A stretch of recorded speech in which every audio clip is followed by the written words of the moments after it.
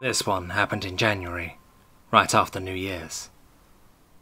Be leaving Illinois for my home in PA. Was there visiting kinfolk for the holidays. 15 to 16 hour drive. Didn't leave till late. Planned on stopping at a motel. About 7 hours in, the urge to sleep gets strong.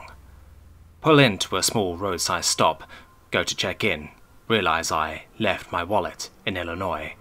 Shit, fuck, damn it. Lady behind the counter says there's an old campground up the road. Says to be careful though, nobody goes up there, but she's heard stories. Ask her what kind of stories. Local legends, you know. Mostly I think it's just meth heads. I agree, since I'm still in the Bible Belt at this point. Middle America has a bad meth issue. Take her instructions, find the campground. It was a pretty warm winter in the area, so there's only a little snow on the ground, so the going isn't too bad down the dirt road to get in. Find the check-in office. Lady wasn't kidding when she said the place didn't get much use. Building's windows are all either gone or boarded up. Decide to park behind it just in case cops.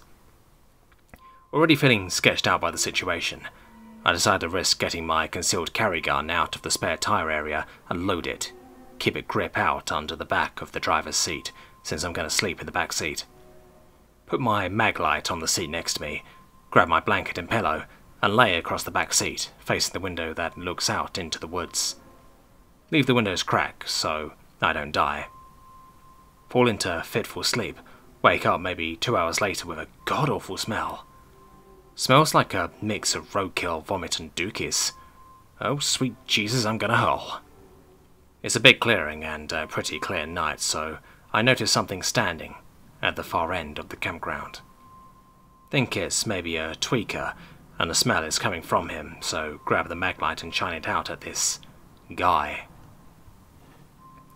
Thing suddenly stands the rest of the way up, probably 8 feet tall. It's too far out for me to make out any real details. Grab pistol and get ready as fuck. Can't shit my pants due to sheer ass-clenching terror. Thing makes this horrible half-squeal, half-bark barfing noise that trundles off into a weird laugh, twitches around and then bounds into the woods. Fucking what the fuck was that fucking shit? Slowly reach for the door handle. Right as I do, boom! There's a huge thud on my roof. Boom, boom, boom! Bark and giggle noise. Oh, sweet Lord Jesus, please don't let me die tonight. Open the door and rock it out. Stumble, fall, roll over. Shin maglite at my car and aim the pistol. I can't see shit, Captain. My face where nothing's on my roof at all. Suddenly the smell is right on top of me, worse than it had been before.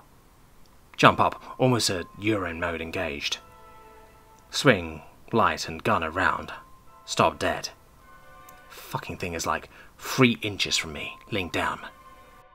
Ain't got no face, just a big ass ragged rip that might be a grin or a grimace. Makes that horrible gurgling bark laugh, and I probably shouted or tried to sound badass, but it probably came out pretty girly. Shut eyes tight, pull the trigger until the gun clicks empty. All I can smell is burnt powder. Slowly open my eyes. The thing is gone. There's a lot of spent shells on the ground. Also, I peed myself a little. Don't even wait to see where it went. Just hear angry screeching from the woods. Jump in my car and speed off, almost crash. Hear that noise the whole way until I make it to the highway. Don't stop for anything until I hit the PA border, and only then to change out of piss-stained pants and get a candy bar. Never been so scared in my life. Honestly thought I was gonna bite the big burrito.